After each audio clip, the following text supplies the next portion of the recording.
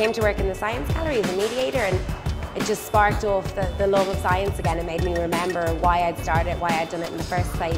Very often as a mediator you see people walk in and maybe they wouldn't be interested or they wouldn't understand, and they leave with this genuine feeling of inspiration. They really feel like what you've told them is important, and it's something that they'll remember for the rest of their lives, I think. Visually beautiful, and there was just so much to learn.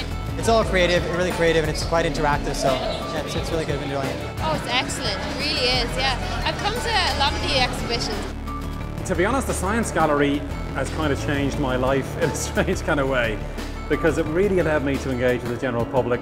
And we ran an experiment here, got loads of samples off the Irish population and examined their immune systems in great detail. That was a great thrill. I think nobody else in the world had been able to do that.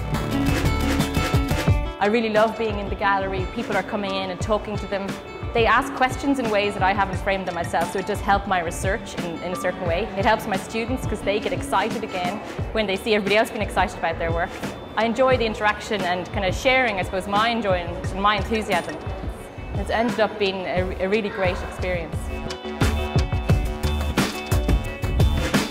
You never know what's going to happen next at the Science Gallery. It's the creativity of the team that's just amazing. We fund a lot of scientific research, which can be regarded as ivory tower stuff.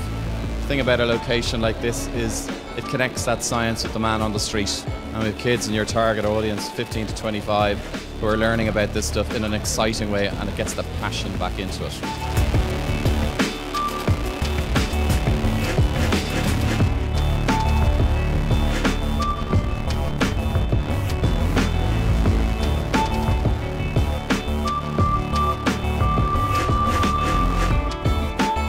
The future Science Gallery, I don't know what it is, and that's part of the excitement. I think one of the great things about Science Gallery is how unpredictable it is, and how every time succeed in surprising me with the way they do things. So I don't know what it is, and I'm happy that way.